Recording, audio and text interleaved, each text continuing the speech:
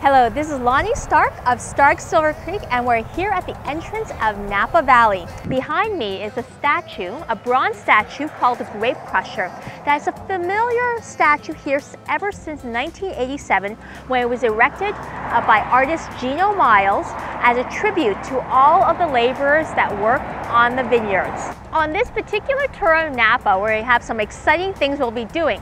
One is a private tasting at the Franciscan Winery. We'll also be doing a tour of the Taste of Yountville, and I'm sure we'll catch some other interesting stories and adventures along the way. So let's go and spend a day in Napa.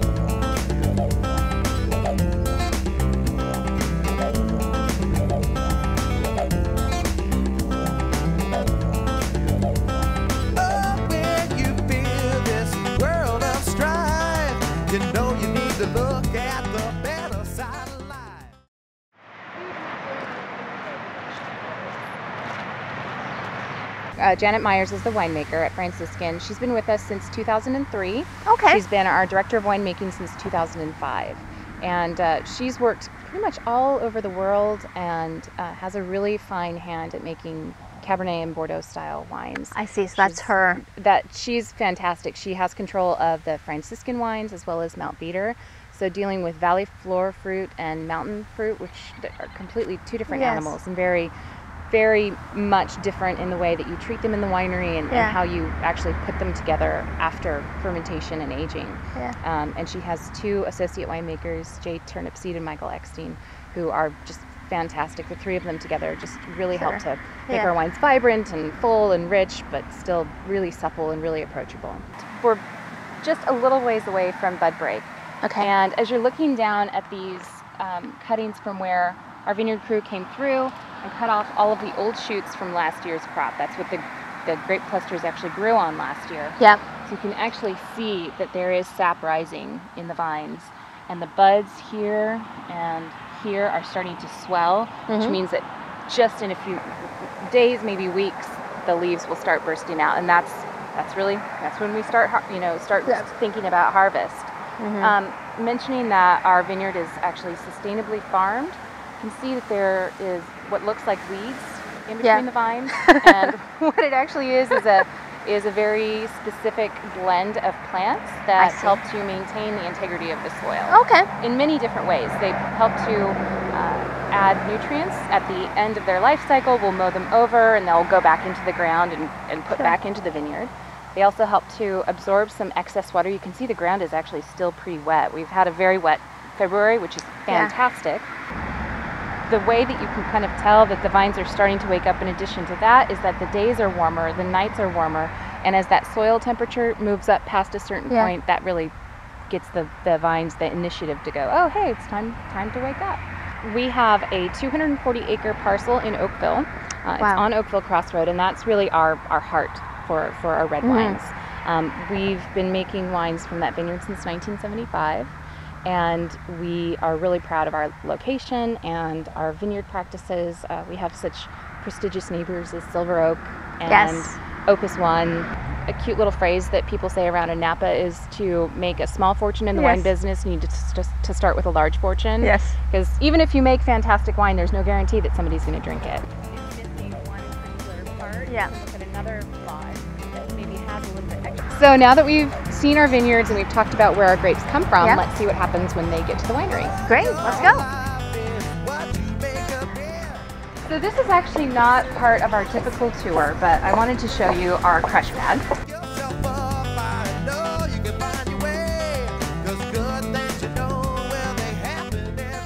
And it basically takes the grapes off of the clusters and it crushes them a little bit. Then at that moment it's called must, and that must is pumped into a tank and fermentation is basically started from there. Okay. There's some analysis the winemakers go through, and they actually taste the juice, and there's any sort of adjustments that might need to be made, and the yeast is added. Sauvignon Blanc, a very similar thing happens. The grapes come in, they go through and they get destemmed. Some of them get put into the press and have a certain amount of skin contact. That's where we get a really amazing flavor and aroma. With Sauvignon Blanc, most of that is in the skins. Yes. And so some of it gets pressed off right away. Yep.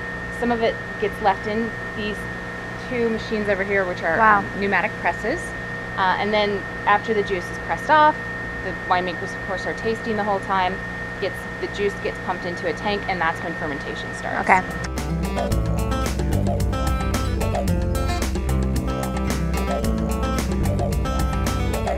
Okay. Yeah.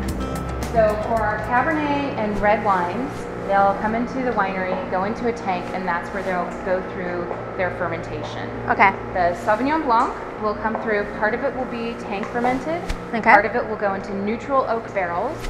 And with our Chardonnay, it's all barrel fermented. Okay. So I want you to notice, first off, the vast difference in size of all of our tanks. And this is just a sprinkling of them. You saw some of the larger ones outside.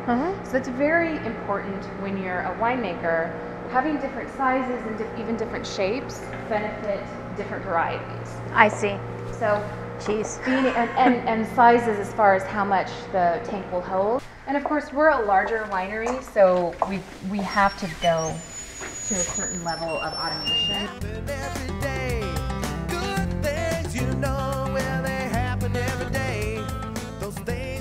I don't want to use the exact same winemaking style every single year because the vintage is always different. Also, people's tastes change, so being able to react very quickly to changes in the market is really important, and so our winemakers are very proactive. You see these barrels here, it kind of doesn't really give you a true idea. Our volume production every year is about 240,000 cases. Wow. So we're one of the largest wineries in Napa, but I think we make wine like a small winery. We're in one of the private tasting rooms here at the Franciscan Winery. And this is part of one of the many private tastings offered here. If you visit the winery, you can actually go to the tasting area and just try out a couple of wines. Or if you book ahead of time, do a little planning before your Napa trip, you can go on a couple of different experiences here in the back areas. One of the experiences is a sensory experience where you get to taste a couple of the different wines. You can also do your own blending as well. For example, this is their Magnificant. For example, this is their Magnificent. I can't pronounce it. This is their Magnificant, which is one of their Meritage wines, and you can actually come in for an experience where you can blend your own. So this is something where you can call ahead of time, book an appointment. It takes about probably an hour to go through the experience, and it's a great way to learn about the wines, and especially the wines here at this Franciscan Winery. What's great is that you don't need to be part of the wine club to do this experience, and definitely check it out. It's a beautiful setting. We have a fireplace here, great architecture, and it's a wonderful way to spend some time here in Napa Valley. So here's to great wine here in Napa Valley. Emily, thanks for showing us around. You're so welcome. Cheers to that. Cheers.